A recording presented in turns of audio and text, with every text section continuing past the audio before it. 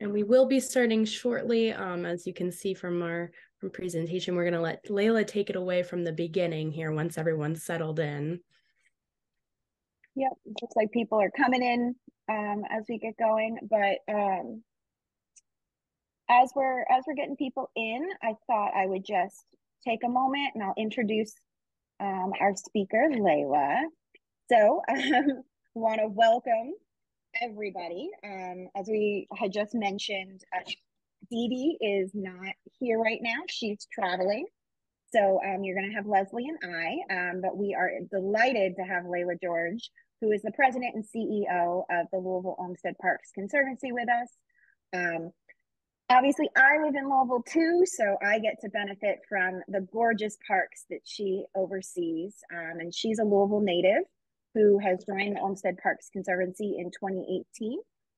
In 2022, she was named to the Louisville Business Journal Enterprising Women's List.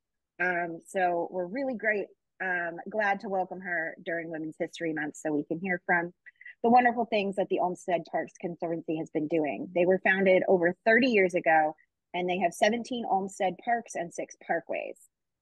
Today, she's going to be discussing Chickasaw Park, which is celebrating its 100th birthday this year. And it has a really interesting but also difficult history. You may have recalled that another open exchange meeting we heard from Sarah Cedar Miller on uncovering the layers of Central Park in her new book, Before Central Park. In much of the same way, Layla and her team are uncovering the many layers of park history that we have here in Louisville. So she's going to talk about that a little bit today, and then she'll take some questions. All right, so take it away, Layla. I'm excited to hear from you. Thank you. Okay, let me see if I can share my screen now. Okay, you can see my screen now, I assume. Chickasaw Park. Yes. So one of the advantages that I get from this network and the Friday meetings that we do is the opportunity to connect with each other and learn about your various organizations, to find out what others are doing so that we can reach out to each other for advice and help. So in the spirit of sharing, I'm going to start by telling you just a little bit about our organization and our park system. So our mission is to enhance, restore, and protect Louisville's Olmsted designed parks and parkways, connecting nature and neighborhood while strengthening our community's well-being. Frederick Law Olmsted visited Louisville in 1891. He was invited by local leaders to design a park system. This will be the final park system that he ever designs, with large anchor parks in the west, south, and east. You can see those depicted in this image here. We have Shawnee in the western edge of Louisville. It's along the Ohio River and the most formal of our parks. It's 300 acres in what is now predominantly an African-American neighborhood, about 6 minutes from downtown, a true oasis. Cherokee Park is also just a few minutes from downtown, but in the other direction. This is in the east end of town. It's about 400 acres, and this view on the left is one of the most iconic Olmstedian pastoral vistas that we have. The neighborhood around Cherokee is the most affluent of all of our parks and predominantly white. Iroquois Park is the largest. It's almost 800 acres, plus a 300 or so acre golf course. It's in the south end of town, which is now the most diverse neighborhood in the entire city, with tons of immigrants and refugees from Asia, Africa, and Central America. This is considered a mountainous park and is the second highest location in our city. We've got great vistas, beautiful woodlands, and a really nice prairie on the top of the park. Of course, what makes our park system a system are the parkways. We have 6 in total, which connect these large parks and form a ring around the urban core. You can see in this map that Olmsted had the 3 anchor parks. I don't know if you can see my mouse. We've got Cherokee here in the east, Shawnee in the west, and then Iroquois down in the south. And then his son, John Charles Olmsted, took over this project when Flo retired and filled in with smaller neighborhood parks in the urban core. In total, we have 17 Olmsted designed parks and 6 parkways, totaling about 2,200 acres and 15 miles of roadway. Our organization was founded in 1989 in response to some major threats to our parks. Cherokee Park was hit with a devastating tornado in 1974. You can see that image in the upper left. The bottom image is I-64, the federal highway project cut through Cherokee and Seneca a few years before that. And neighbors near Cherokee wanted the city to do more to bring Cherokee back to life and were very frustrated with the slow pace. They petitioned our mayor, and he used Central Park Conservancy in New York as a model, and our organization was born. Friends of Olmsted Parks recognized that the value is not just in Cherokee, but in the system as a whole. In Louisville, we partner with Louisville Parks and Recreation. They own all of our parks. They're responsible for all the basic maintenance. And then we come in and add an extra layer of care. Capital improvements is really kind of the heart and soul of what we do. We've been doing this for 34 years, raising private dollars matched with city funding, most but not all the time, when it comes to capital investments like pavilions, playgrounds, sports courts, etc. Ecological restoration is where our team really shines. We have about 7 people who focus their energies here. We also work with local universities and research projects that guide our work. And we have a team of about 100 specially trained park stewards who work in their specific area independently. The third component of our work is community engagement and advocacy. This could be things like group volunteer projects, fun community events like the beer garden here in the middle, or just neighborhood gatherings in our parks. Our volunteer program is very successful. We have a lot of school and corporate groups, and then of course these wonderful park stewards that really enable us to accomplish far more than we ever could on our own. A lot of our events focus on supporting the neighbors and park users with their events. We've learned we don't need to do everything ourselves, so we often look for ways to support others who are programming and activating our parks. Lastly, who we serve. Who are our park users? As our parks are in the urban core, our park users are more diverse than the city as a whole. Twice as many Black residents are park users and live near Olmsted Parks compared to the rest of the city.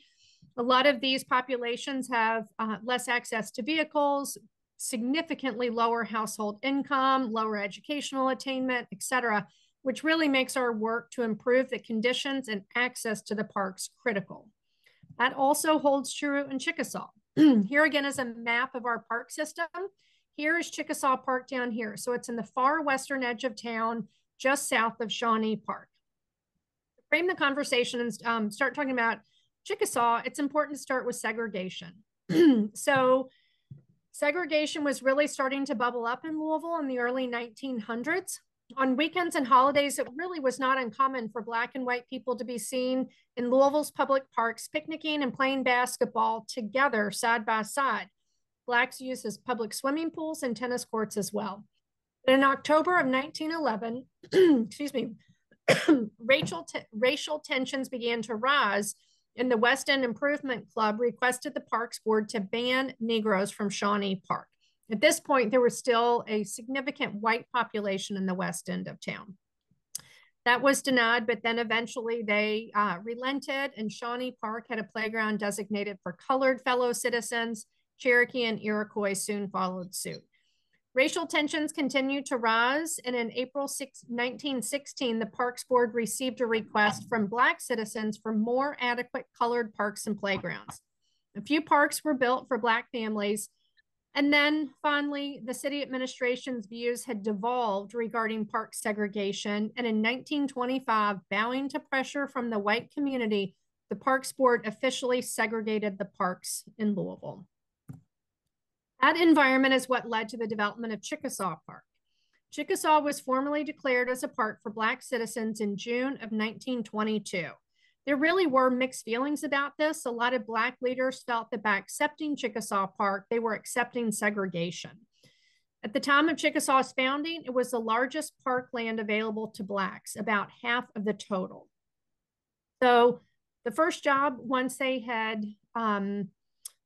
purchased the land, was to find a name for the land. A lot of the parks in Louisville had been named after Native tribes. So the Parks Commissioners reached out to the Smithsonian Institute to find a suitable name for this new park.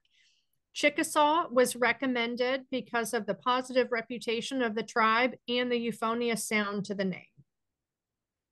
Next, the Board of Park Commissioners asked the Olmsted firm to design a park. Chickasaw Park is about 70 acres. The land was purchased by the Board of Park Commissioners in 1923, and you can see the three main parcels here on this map. The Olmsted firms really developed a beautiful plan for Chickasaw Park.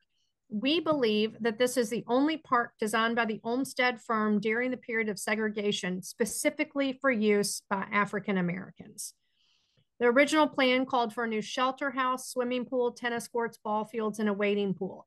You can see in this image the Ohio River is on the north, and they really called out the vistas. So you can see these little arrows kind of pointing in a variety of ways. So they really wanted to take advantage of the beautiful river view there at Chickasaw. Unfortunately, at the time, the Board of Parks Commissioners sort of ran out of money and was not able to execute the park as designed by the Olmsted firm due to a lack of funding. Chickasaw was really like a lot of other parks for Blacks at the time, kind of low on amenities. And while it didn't have much, it certainly had more than any other park available to Blacks in Louisville at the time. They had a road built through the park, and they used an existing building and modified it for current use and had bathrooms and also this portico so that people could escape the weather. Then had a lake for canoeing and skating that was completed in 1936. In 1934, the community asked for 4 more tennis courts. This concrete bandstand that you see there that was constructed in 1943, but it's no longer in existence, and more comfort stations. There were 6 tennis courts at that time for an estimated 50,000 Blacks using the parks. Tennis at the time was one of the favorite sports, and the courts at Chickasaw hosted a lot of regional tournaments. 1937, Louisville was hit with a huge flood. It has been described by many as an inundation of almost biblical proportions. The entire Ohio River Valley was impacted by these rising floodwaters, really with the greatest devastation occurring in Louisville. Over the course of 23 days, the Ohio River crested at 57.15 feet above flood stage. As a result, 60% of the city of Louisville was underwater. As you can see in this photo on the right, this is the Shawnee and Chickasaw neighborhoods, totally underwater. After the waters receded, many white residents left the west end and moved to higher ground in the east end of town. This was called white flight. Shortly thereafter, the Parks Board approved plans in 1938 for a flood wall. It would go through the whole city to protect from flooding, but really it was going to impact Shawnee and Chickasaw significantly. The Olmsted firm, of course, disagreed with this decision and told the mayor that Chickasaw and Shawnee Park would both be greatly affected by it. But the design had been approved. There was considerable pressure from the public, and so the wall was built. Louisville's flood wall through Chickasaw Park was completed in 1947, and the park was essentially split in 2. You can see in the image on the right, that's where the flood wall exists now. So it really is splitting the park in 2. And this is what it looks like. It's been buried. So it looks like Charles Birnbaum said it looked like a big giant worm crawling through the park underground. One question I had when I came here was, why hire the Olmsted firm? If this was a period of segregation, why would Louisville hire the greatest landscape architecture firm in the country to design Chickasaw Park? So there's a scholar and Kentuckian historian, George Wright, who wrote a really marvelous book called Life Behind the Veil. And he talked about a social construct in which whites in the Jim Crow South practiced a, quote, polite form of racism. In Wright's view, whites take on a paternalistic stance towards Blacks by providing just enough to, quote, say they did, while at the same time not really providing enough to make much of a difference or change anything. This is sort of a parallel to what happened after the 1937 flood. You see this image on the right, world's highest standard of living, with this happy white family and a beautiful car, and a row of African Americans standing in a food line waiting for food after the flood. So it really is a stark contrast between white America and Black America. The other theory is that Louisville was trying to attract Blacks who were leaving the South during the Great Migration. So 6 million or so African Americans left the Jim Crow South to find opportunity. Louisville wanted to attract these workers and tried to entice them to stop in Louisville and not go up to Chicago or St. Louis by offering amenities such as Chickasaw Park and the beautiful branch of the Western Library, which is a Carnegie Library in the west end of town. Though the city park system was being expanded and improved upon, Black citizens were still limited to only 5 parks. These 5 parks combined only at 150 acres, with half of that being Chickasaw Park. Black citizens groups requested the use of the entire park system in 1939. They requested more recreational facilities in 1941. Both were denied. Beginning in the late 40s and continuing through the 50s, park usage really did increase dramatically. Chickasaw Park was the place to be for company picnics, family gatherings, summer programs. Picnics and reunions were so commonplace that in the year 1953, several changes came to the park. The use of Chickasaw Park had increased to the extent that something had to be done to accommodate the large numbers of people visiting the park. Bids for a new parkway shelter were opened, and one-way traffic on the park road was initiated in 1953. As the Louisville population spent more and more time in the parks and segregation was still being enforced, the Black population was seriously overcrowding the available parks. Finally, in 1955, the city parks were officially integrated. Tragedy hit the park in 1950 when the original Park Lodge burned down. They built a new Park Lodge building, which still stands today. You see it on the right. The new lodge was really met with considerable opposition because it appeared to be private or for reservation only, which honestly is a complaint we still hear today. It wasn't open. It wasn't easy access. They couldn't really get out of the weather with a low porch compared to the previous building that was on the site. But it was beautiful. This is the inside of the lodge the day that it opened and was celebrated with the public. It had nice furniture. It had beautiful light. And while the amenities may have been nice, however few, the reality of redlining was stark. As was the case in many American cities, neighborhoods with high rates of African Americans were also home to industrial sites. Chickasaw was no exception, and today the area around the park is known as Rubber Town because of all the chemical manufacturing plants.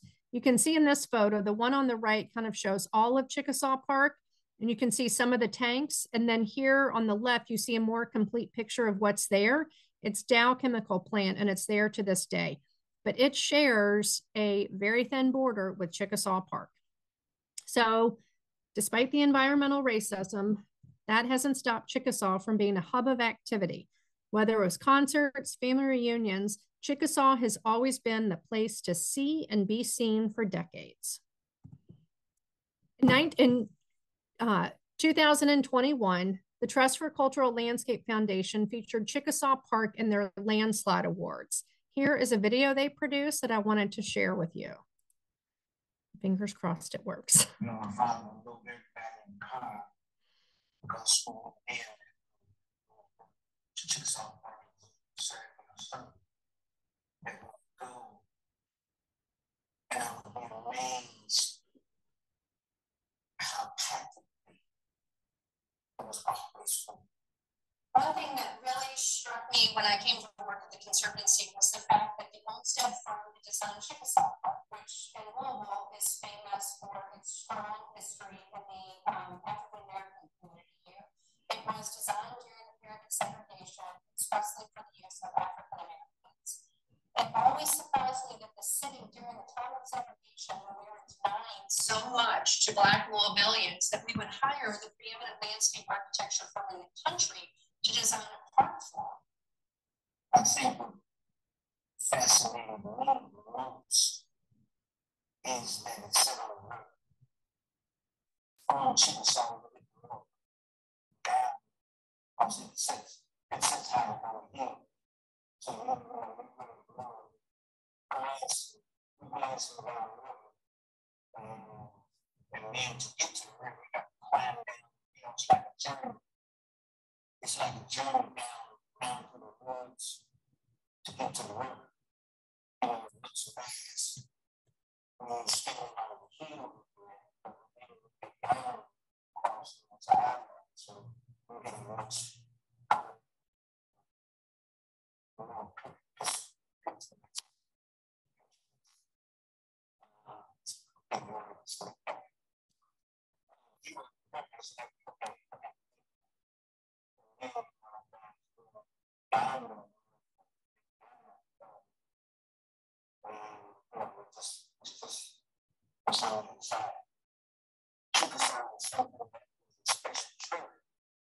Because it was on the other side of town. And they came to Chickasaw, we had to go from segregated communities. So, we had to segregate the outside segregate. Just because of the safety factor of people back to the segregated communities to make the way we go. Say so, other than talking about the real practice, what we're supposed to go to. I consider everything I'm part. You have to deal with all the other issues that you have in other parts of the city because of that. So once we got to Chickasaw, all of those parents and adults will be careful and watch who say things to all those safeguards that were built into us at that particular time. All disappeared. Because it's going to be all right. Once we got to Chickasaw, oh boy, it's a black hand. I think that is such a great video.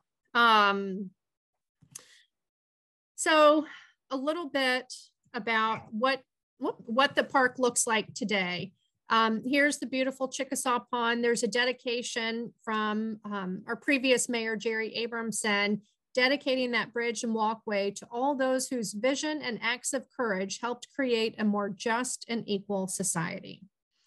Building on the bottom left is that big facility that was developed to create a space when there were so many events. So that was built in kind of the early 50s as well to accommodate all the large gatherings.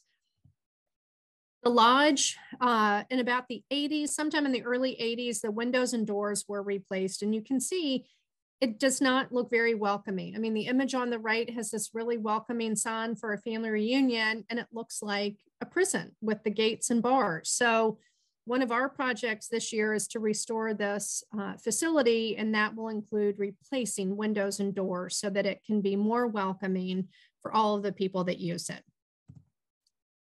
People in the park. West Louisville Tennis Club has been in Chickasaw Park for 100 years. Since the park has been there, West Louisville Tennis Club has been there. And we have tried a lot of pop-up events in all of our parks to activate the parks, but nothing compares to having a strong user base like we have here in Chickasaw Park. The entire park feels different, more welcoming, safer because of the presence of this group of individuals. Here we have a great photograph of Donnie Johnson, the acting head of the club. The West Louisville Tennis Club offers tennis clinics for youth in the summer. They have senior leagues playing really from March through October. Chickasaw Park has the only public clay courts in the city, and I think it's probably one of a very small number of places in the country that have free public clay courts in the US. I have another short video. Let's see if I can get this to play. This is Aretha, who is the board president of the West Louisville Tennis Club and a longtime partner.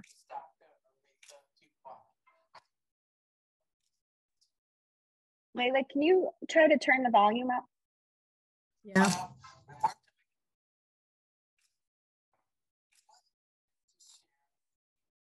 It's as loud as I can get it.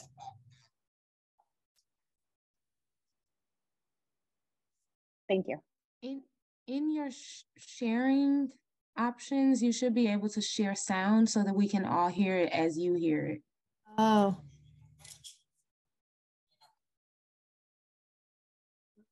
Can you all see this? Yeah, where the green triangle is for share screen, there should be a little triangle next to that. This one? I still see the settings. Yes. Where do you think I need to look?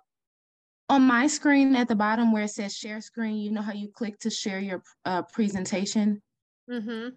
There should be a little arrow next to that where you should see the option to share sound. Okay, see if this. That's Louisville Tennis Club. That was perfect. Thank you. Okay.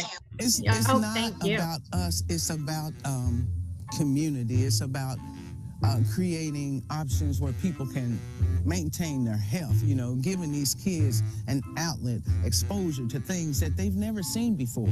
Because you don't know what you're capable of doing if you've never been exposed to anything. So that's what we do. We expose these kids to let them know this is what you could be if you want to be it. We're an organization, we've been around and in Chickasaw Park for 100 years. That would be in 2023. So this part means so much to West Louisville Tennis Club because it's always been our home. And the interesting fact is, it was the only home we could have in the 1920s. So that history, we're trying to keep it going. For a race of people to not be able to go to a certain park because of their color, that was our reality in 1923. This was the only park that we could go to. So the history of this park means so much because there are legends that have actually played on this court. You know, people like Althea Gibson, you know, people like Arthur Lloyd Johnson, who we honor every year through his tournament. You know, it's important to preserve the history so that people can appreciate the change. Just imagine if this park wasn't available to us at that time. I guess he's been running in the streets, right? But that's part of our good heritage, you know, and it means a lot. It means a lot. It's a beautiful park, and I'm so glad that we have the honor of using it.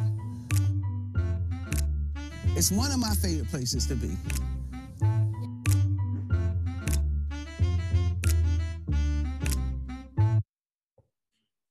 So that's Aretha. So what's next for Chickasaw Park? Well, in one word, money. A lot of money is coming to Chickasaw Park. $2.5 million of American Rescue Plan funding is going to go towards restoring Chickasaw Park Pond, dredging it, expanding it. We have almost $500,000 for a new natural playground, $200,000 for new sidewalks, $500,000 for restoring the lodge, $650,000 for a new multimodal path that will go along Southwestern Parkway, $700,000 from the Army Corps of Engineers for a riverbank stabilization project, and $40,000 for a pollinator meadow. That's over $5 million that's coming to this park, which is long overdue, much needed, and much appreciated. One of my favorite projects is something that's going to honor Chickasaw Park's most famous user, Louisville's most famous son, Muhammad Ali. So Muhammad Ali, of course, grew up in Louisville, just a couple blocks from Chickasaw Park, and used to train there. And in Ali fashion, came there after winning the gold medal from the 1960 Olympics in his full Olympic outfit with the gold medal around his neck, just to run a few laps around Chickasaw Park and make sure everyone saw him. So we had a park user who said they had an idea for a butterfly and bee garden to honor Ali. Well, of course, we do butterfly and bee gardens all the time with pollinator meadows. So we've developed a plan. It's going to coincide with the expansion and restoration of the pond project, but be a really beautiful pollinator meadow to honor Ali. And we have support from the Garden Club of Glenview in Louisville and the Garden Club of America for that project, which is exciting. So I want to thank you all for listening. Chickasaw Park was founded during a really dark period of our nation's history. It has certainly suffered from a lack of investment over the years, but the future does look bright for this park that is near and dear to so many in our community. I want to recognize Joanne Weeder, who is a local historian and put together a really nice research project on Chickasaw Park, and I got a lot of the material from her for this. So with that, I want to thank you and see if there's any questions you all have. Feel free to unmute yourself and just ask questions, or if you prefer, you can put them in the chat and Leslie and I can ask for you. So any questions y'all have for Layla?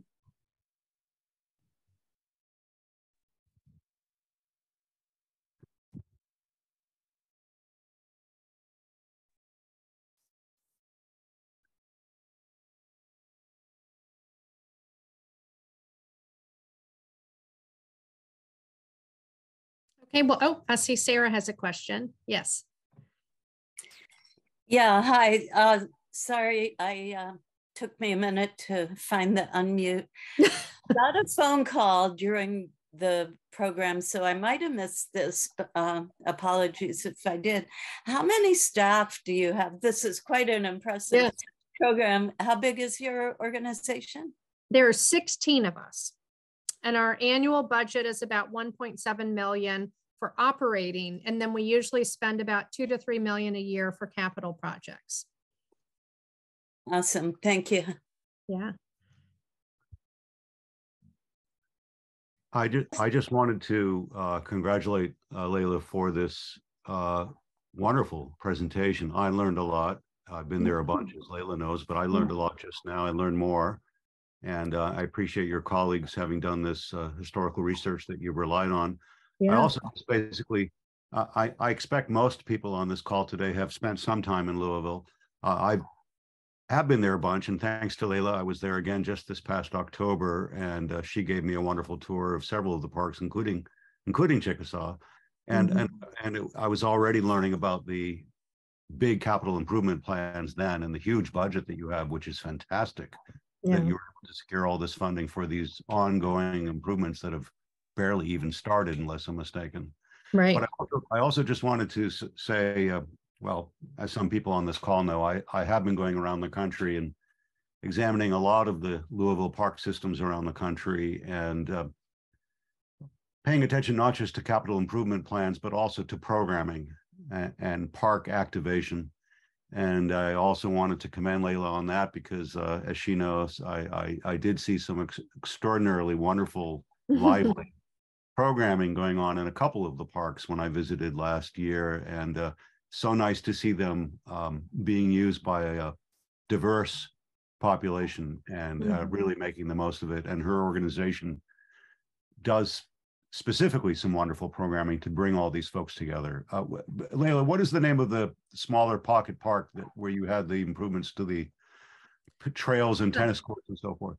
Tyler. That was Tyler. Tyler, yeah. Forgive me. I always forget the name of that park, but that was a discovery for me. For anyone who's not been to Louisville in recent years, when you go and visit all the parks, be sure to visit Tyler Park. It's a precious little jewel kind of hidden in there.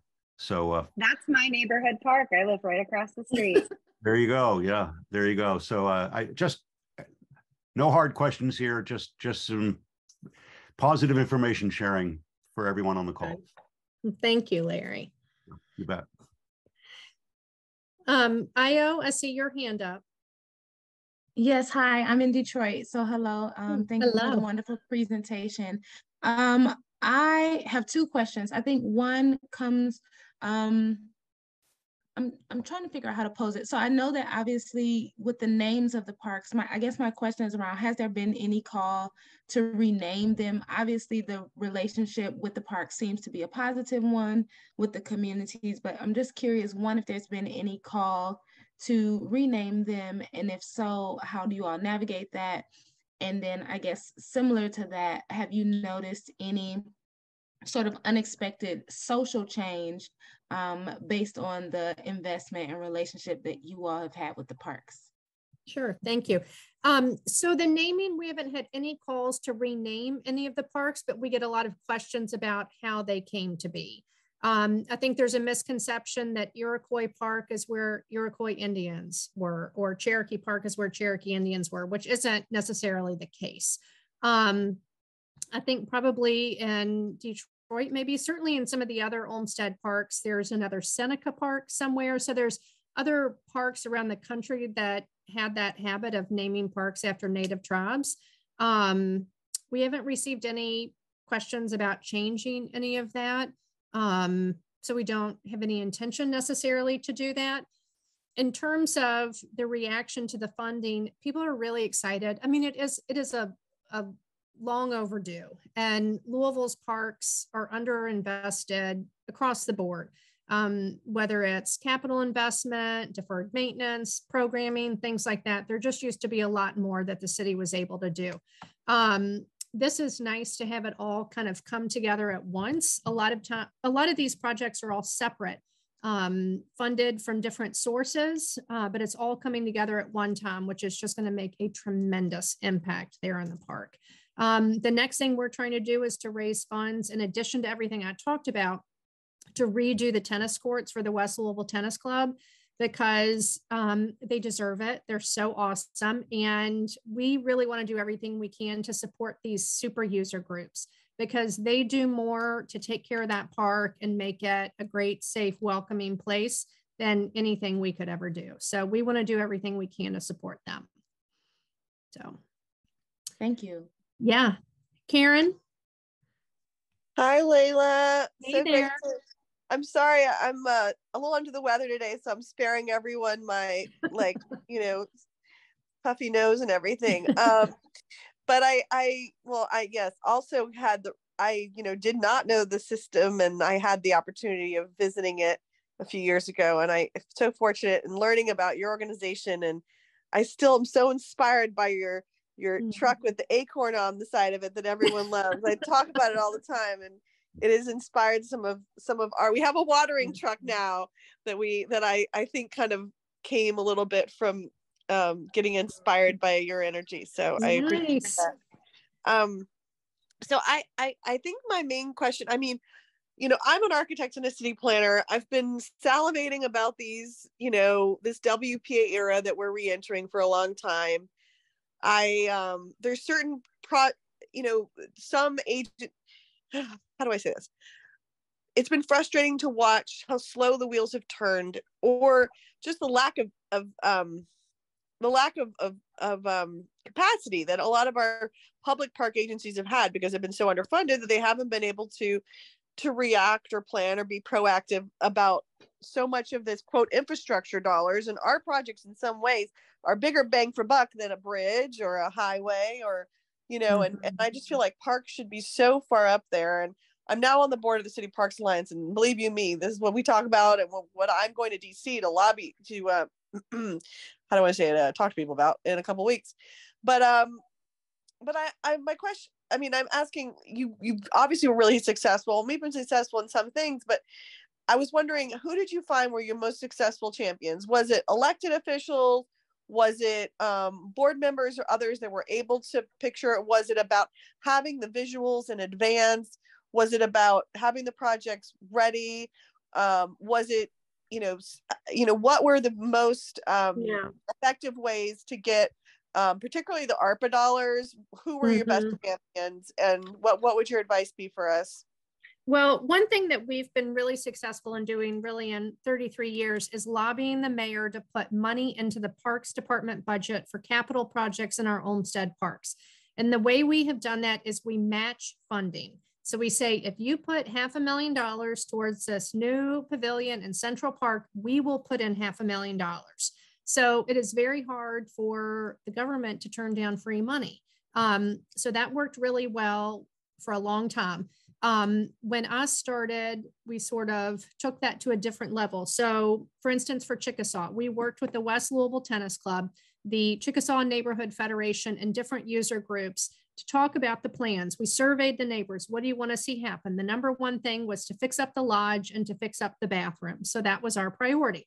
So we got letters of support from those different user groups and individuals. We went to the Metro Council person with those letters and said, your constituents want this project. Will you support it? They all said yes. So by the time we got to the mayor, we had the support of the council, which ultimately approves the budget, and the neighborhood groups. And we're matching the dollars. So it makes it very hard for them to say no in the face of all of that. So we've been really, really successful in lobbying for money for projects. The pond project those plans were all done years ago.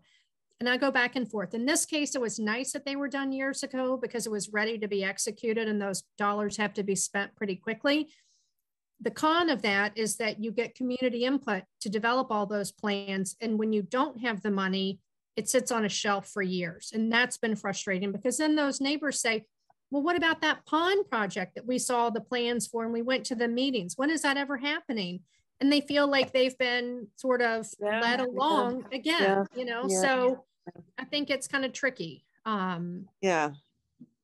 Well, that's great. And so ultimately, the final decision maker of the allocation of those ARPA dollars, that was money the city had the authority to allocate. It wasn't state, it was city dollars. It was city dollars, and we worked very closely with the Parks Department.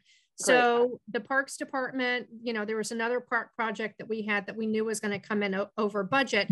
So we talked to the Parks Department, what projects are you going to push for in this budget? And then when we have our annual meeting with the mayor, we talked about the budget, you know, numbers that we wanted and projects that we wanted to see included in that. So we did include, we did lobby the mayor to include funding for the pond project. We do similar things, but it seems like it's very good to hear your success in a few ways and the many ways. And I wonder if you could what, just for my concept, and I'm sorry I missed the beginning of your presentation, Layla, and I'm sure what percentage of the public parkland, city parkland in Louisville is under your in your system purview? So it's probably about half the land, but it's 17 parks out of 120. Okay. So it's not as many parks, but we have but they're big. Parks. They're big. Yeah. Got it. Yeah. Same here. Yeah. Great. Okay, thanks. Yeah. William, I see your hand up. Yes, thank you. I was just wondering, following along on that question, you mentioned getting the infrastructure money and those funds. Could you talk a little bit about what that process was like? Sure. So that money all goes to the Public Parks Department. So it doesn't necessarily come to us. So in terms of what it's been like to try to spend it, I can't answer that. But as I mentioned previously, we did have a number of projects that we really wanted to see funding for. I think the city did a very good job with the ARPA funds in directing it towards parks and neighborhoods that had not seen investment. It went a very long way towards righting wrongs of previous generations. We had projects in our Olmsted parks totaling almost $15 million that received funding in that. So it was a ton of money. Spread, pool projects, new community center, the pond. I mean, the pond is $2.5 million. That's a really hard project to raise funding for. It's so expensive for a single thing. So without federal or state funding, things like that are just really difficult to do. Thank you. Yeah. Well, I apologize. I have to jump off. I have a 2:45 call with a foundation. So you can see we're always kind of trying to get more money, always fundraising. But I really enjoyed being with all of you today, and I appreciate your questions and your attentiveness. And hopefully you all have my email if you ever want to reach out with any questions. So thank you so much.